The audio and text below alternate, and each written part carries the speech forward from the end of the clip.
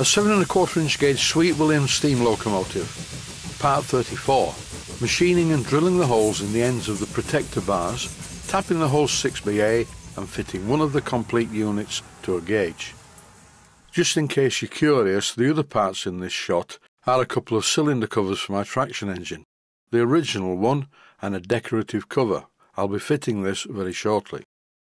First of all though, it's a bit of mass production, not my favourite thing to do.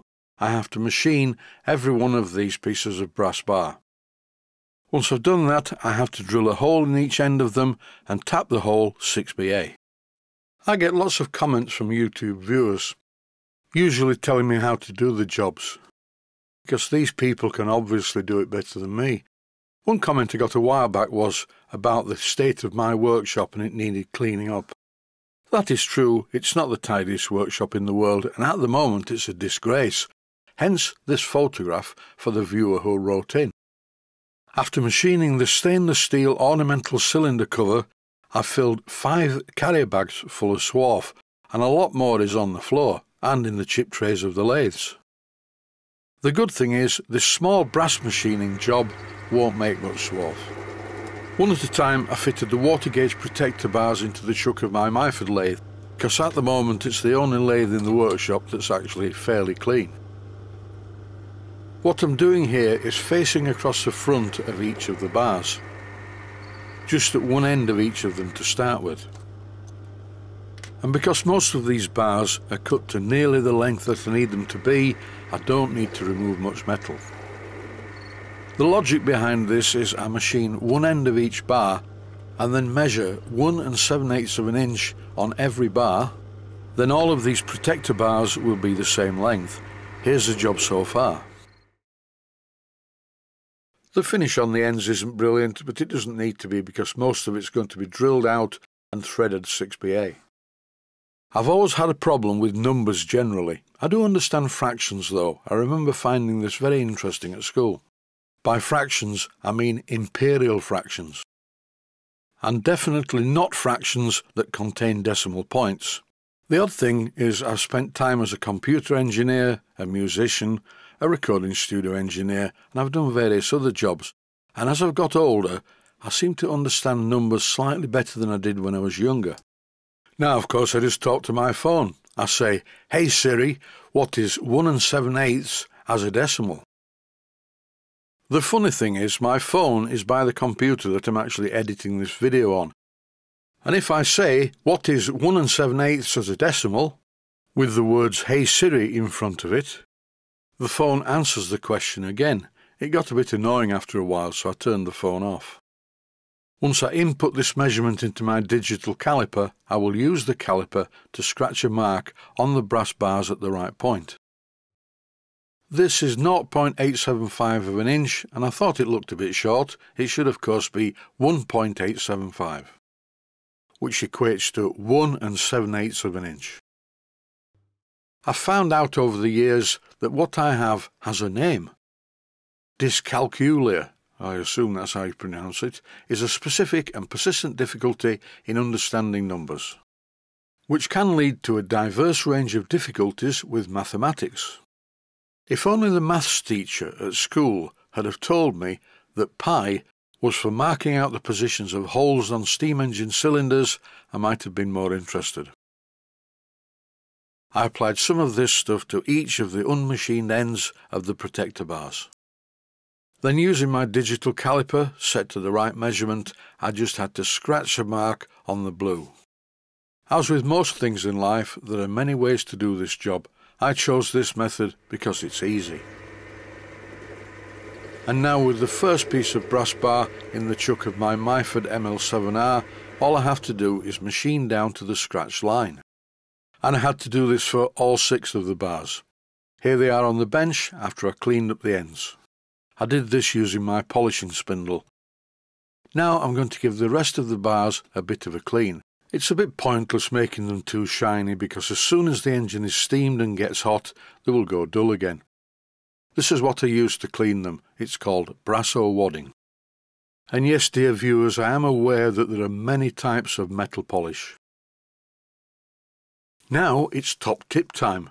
or should I say quite a few top tips, starting with this one, which is a top tip how not to drill a hole in the end of a piece of bar in a lathe using a very small twist drill. You can buy special short spotting drills, but I haven't got any of those. Instead, I used a centre drill. One at a time, I put the pieces of bar in the chuck, and all I had to do was press the centre drill against the brass. I didn't have to turn the handle on the tailstock. This was a very quick, very simple and very effective job. And now, when I use the twist drill, it doesn't wander about. This sequence is running at 4 times normal speed as I drill a hole down the centre of each of the pieces of brass bar. You've just seen me making a mark on the drill bit using a felt tip pen. I want to drill these holes quite deeply, but I don't want to go in too far, so the felt tip pen mark tells me when to stop drilling. Once I'd finished drilling all of the holes in the end of the brass bars, I threaded them all 6BA. What I'm doing is threading manually. You can see my hand on the chuck, but then when I finish the job I have the lathe in reverse, so I just engage the clutch and it retracts the tap. Once again, using a felt tip pen, I made a mark on the tap. This makes it so that the threads in the end of the bars are all the right length and stops the tap from breaking off when it bottoms in the hole. I don't need to thread the bars quite as deep as I am doing. The thing is, I have quite a lot of 6BA bolts that are quite long. So doing it this way is just quicker than shortening all the bolts. I'm not using a plug tap, I'm using a second tap, and you can see why. The tap is not going all the way to the bottom of the hole. Drilling the hole a little bit deeper than required allows a bit of space for the swarf generated by the tap. And doing it this way, I managed to not break off any of the taps in the holes. Time to assemble one of the protectors in situ on the water gauge.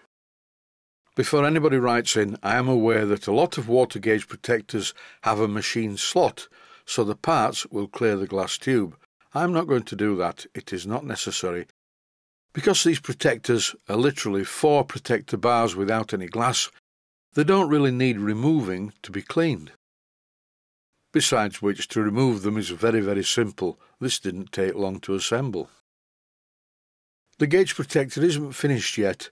At the bottom of each of them in the centre is going to be a pinch bolt that will hold the gauge in position on the bottom nut of the water gauge. This water gauge protector frame is not a tight fit on these nuts. It must not be a tight fit, because don't forget, when the thing starts to expand, when it gets hot, it's going to be put under a lot of pressure if the parts are tight. It only needs securing anyway to stop it rotating, and it will only be secured to the bottom nut.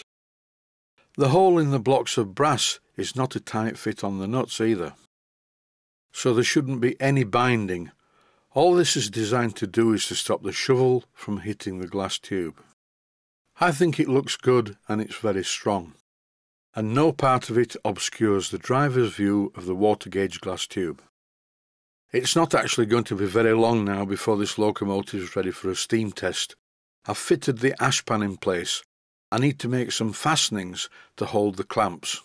I think I'll make some special stainless steel fittings rather than use the small nuts that were fitted in the first place. And that's it for this episode. Stay safe, stay healthy. Thanks for watching, and I hope you found it useful. Please take the time to visit my main Steam Models website and click on the section of the website that says Video Playlists. And by doing that, you can find other videos that you may like to watch. And by using the playlists, you can actually watch the videos back to back.